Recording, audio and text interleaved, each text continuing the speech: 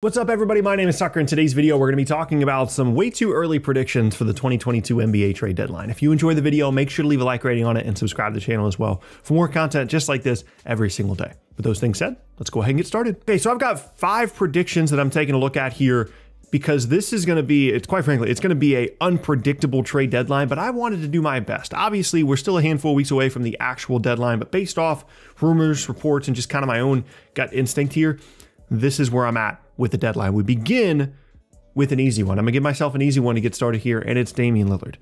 The prediction here is that Dame stays in Portland. I don't know what's gonna happen with the rest of Portland's roster. I wouldn't be shocked if they made a move here or there.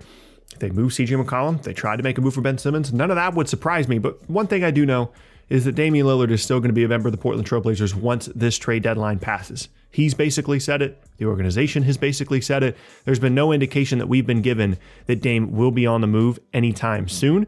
And so, like I said, I'm going to lob that one up for myself. Give me an easy one, and we're going to move on to the next one. The Golden State Warriors, I think, are a very, very interesting trade deadline team because there's 2 very clear paths that they can go on. They can stick with this group, hope that Clay is what they need. They're arguably, if Clay comes back and is 80-90% of what he was, the championship favorites. And that includes potentially James Wiseman coming back. That includes all the young guys they have. And that does not include a possible trade.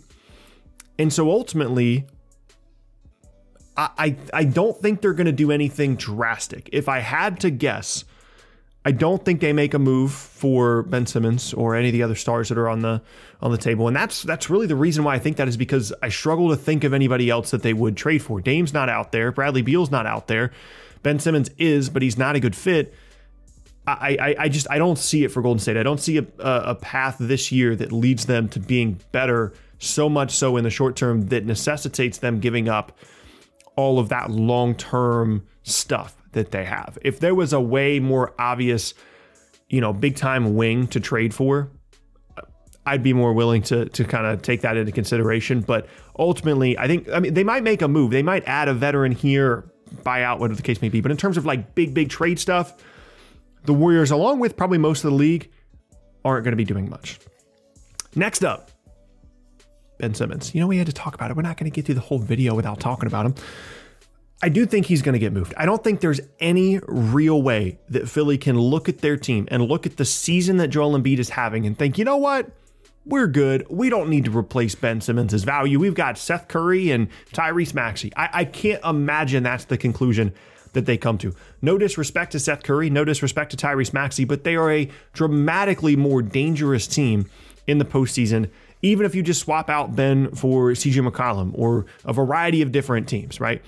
They are so much more dangerous when you add that. It's actually kind of crazy how good they still are even without Simmons out there. But given the history of big guys in terms of injuries, they can fall off a cliff. Like Embiid's having an awesome season, and next year he could have an injury, fall off a cliff, and never be remotely the same guy. I don't want that to happen, but it's part of the calculation is that you are relying on this other guy who is playing a position that notoriously is injury riddled and things can fall apart really quickly. It's a problem. So I can't imagine that he doesn't get moved somewhere. Now, in terms of where, I'm going to give my top 3, but I mean, it's anybody's guess at this point, right? Cleveland, I think, is interesting. They're obviously having a ton of success this year. I don't even know what the trade would be. I really don't. I think if Kyle and Sexton was healthy, I think there's something there with like Kyle and Sexton, Kevin Love, and some stuff for Simmons. It's just a feeling. It's some rumors and some news and stuff that I've seen where like Cleveland could position themselves to continue to add to what's been a really interesting group to begin this season. Guy to keep an eye on, or team to keep an eye on, I should say. Sacramento is in California, which reportedly is where Ben Simmons wants to go. There's pieces there, De'Aaron Fox, Buddy Hield, Tyrese Halliburton, Davion Mitchell. There's pieces there that make sense. In Philadelphia, absolutely a team that I could see making a move for Simmons in terms of improving their outlook moving forward. And then Portland, who has to continue to be mentioned because one of the cleanest Ben Simmons trades out there is Simmons, CJ, flip them, add whatever stuff on the perimeter of that you want to, but that's the core of the deal. And there's a lot of stuff there that I think makes a lot of sense. Again, it's kind of impossible to legitimately predict that, but I do my best. Next up, We've got two teams to finish out the video. The first up is Dallas. Dallas is a really weird team to figure out. I wasn't super optimistic about them coming into the season, strictly because I just don't think Jason Kidd is a very good head coach. And whatever they were going to try and do with Kristaps Porzingis, I wasn't optimistic that it was going to work. At certain points this year, it has. But they're still clearly not in... I don't even see them as like in the second tier of contenders in the West. And so they're still pretty far away from being like a true championship contender. And as a result, I do expect them to do something. Like there's a Tim Hardaway, maybe Dorian Finney-Smith, Maxi Kleber. There's something there. I would anticipate, unless something dramatic changes, that KP is going to stay. But my official prediction for Dallas is that they're going to do something significant. They're going to shake up the roster in a real way, but that in a way that does not involve Kristaps Porzingis, and of course does not involve Luka either. I think they're a really interesting Simmons destination. I just don't know how they do it, because like KP is just not a fit in Philly. So unless you're sending KP somewhere else, maybe there's a 3-team or a 4-team trade there that works. But I just think about Dallas as a team that feels like they need a shakeup, feels like they need a little bit of a jolt, but I don't anticipate it involving KP or, of course, Luka. And then last up on the list, potentially the most fun NBA trade deadline team of the year, it's the LA Lakers. So what I have as my official prediction is that they're going to try to do something and ultimately fail to do so. Now, that doesn't include like a random veteran that they trade for, buyout guys, whatever the case may be. That is specifically to trying to legitimately add a real piece to this group, whether it be a Russell Westbrook trade, whether it be trying to bring in Miles Turner for Talen Horton-Tucker and a bunch of other stuff. Now, I'll admit, I've been wrong about this before. I didn't think that logistically they were going to make the Westbrook trade. I thought it made way more sense to get Buddy Hield. I was like, I see these Westbrook rumors. I don't believe them. I don't think it's a real thing.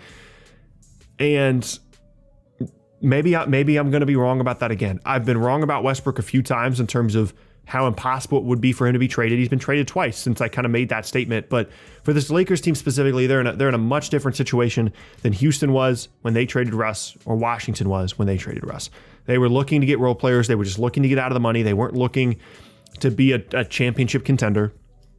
And the Lakers are, and they don't have any options, any moves outside of Russ.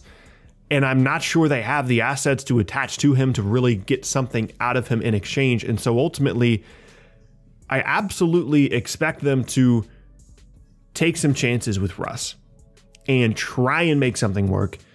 But I can't imagine it's actually going to. And that leads me to my last kind of bonus prediction here to finish out the video. And that is, unfortunately, I don't think it's going to be that active of a deadline. I would almost guarantee that Simmons is going to get moved. And I'm not confident about anything else significant. We've had a couple of years here now of like, we know who the main players are at the deadline and we expect them to be moved. And Simmons is pretty much the only guy on that list this year. And we can always be surprised. It happens all the time. Remember when the D'Lo trade happened, none of us really expected that one to go down. And that was supposed to be a pretty quiet deadline. Then all of a sudden everything went crazy. Maybe that's what happens this year. But that's really my overarching like bonus prediction, is it's probably going to be a pretty quiet deadline. I expect guys like, Terrence Ross to be shopped, Yusuf Nurkic to be shopped. But most of the deals that happen this year are going to be on that kind of level, where Milwaukee's trading for PJ Tucker or something last year, Evan Fournier getting moved to Boston, or Aaron Gordon getting moved to Denver. Those kinds of things are really more so what I'm expecting this year, in addition to Simmons, rather than like all-stars being thrown all over the place throughout the league. It's unfortunate. Like, I'm sad even just saying it, because I want all this player movement. It's really, really fun for me. But ultimately, that's kind of where I've landed at with the predictions for the trade deadline. Let me know down in the comment section below your number one biggest prediction for the trade deadline this year. And that is going to be the end of today's video. And I thank you guys very much for watching. Once again, my name is Tucker. If you missed any of my previous videos, be sure to check out the boxes on screen and subscribe to the channel for more videos just like this one every single day. With those things said, hope you guys have an awesome rest of your day. Once again, my name is Tucker, and I will see you all next time.